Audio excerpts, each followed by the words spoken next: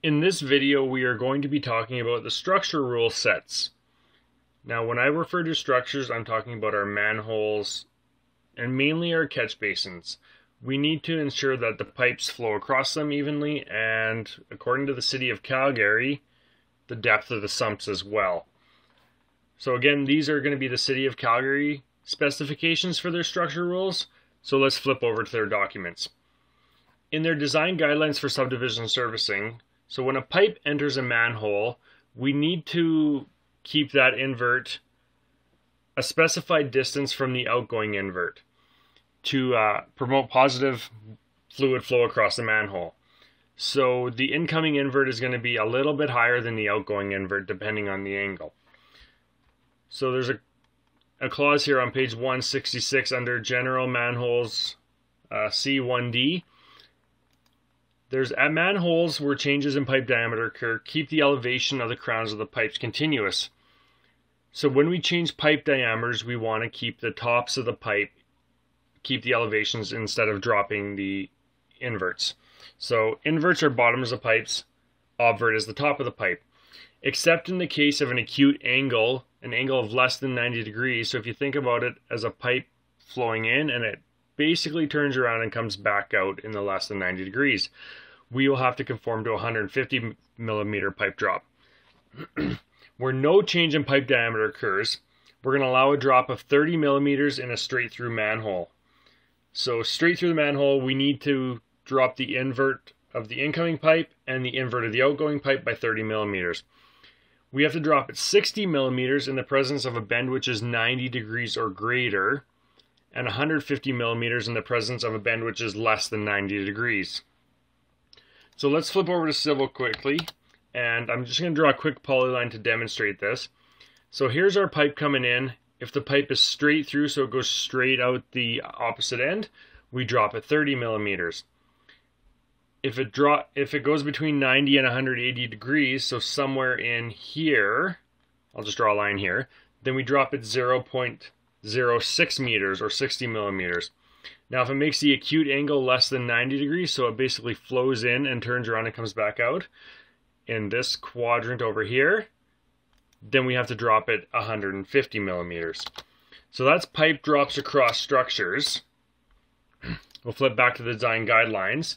Now that's for manholes. We're also going to be designing in catch basins. So we're going to flip to the sewer spec book, and we have to deal with sumps and catch basins. So what's a sump? It's an additional amount of storage below the outgoing pipe in your catch basin to allow for additional rainwater and sediment to build up to be cleaned out. We do not need to put any sumps in manholes, but we do need 1,000 millimeter sump or 1 meter in a catch basin. So let's flip over to Civil 3D and learn where to put these in. So again, open your tool space if it's not open. Under the settings tab, we're going to scroll down to the structures, structure rule sets. So we're going to right click and select new. And under the information tab, name it descriptively. So you want to name everything descriptively, name it as in what you're designing. So we're going to name this manhole rules. We're going to have to create one for a catch basin.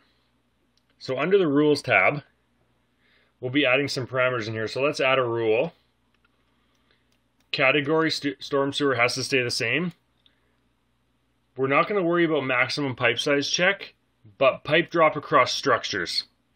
So back to those 0.03, 0.06, and 0.15 rules, we need to drop the inverts of specific pipes a certain amount. So we're going to click OK to add the rule into the parameter, and now we can modify the values.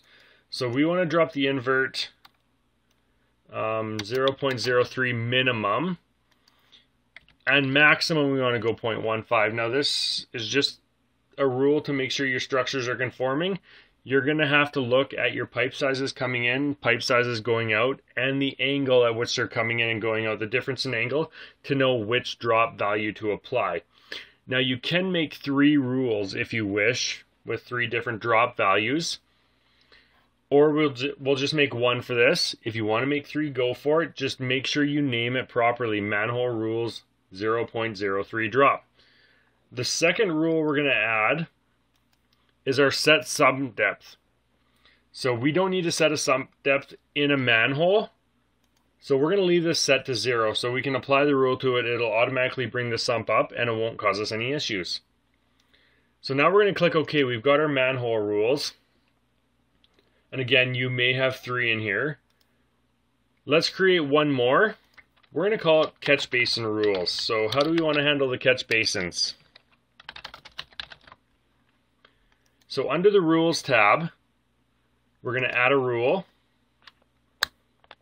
Now this one is going to be sump depth, set sump depth. We're going to click OK. Our sump depth, we want it to set it to 1 meter deep. That is what our catch basins need to be. Now let's check out other rules. Maximum pipe size check. Now this is where we can use a maximum pipe size check because a catch basin lead within the City of Calgary is 250 millimeters in diameter. So we want to ensure that we have a 0.25 meter pipe coming out and only a 0.25 meter pipe coming out. So we're going to click OK, and that is structure rules.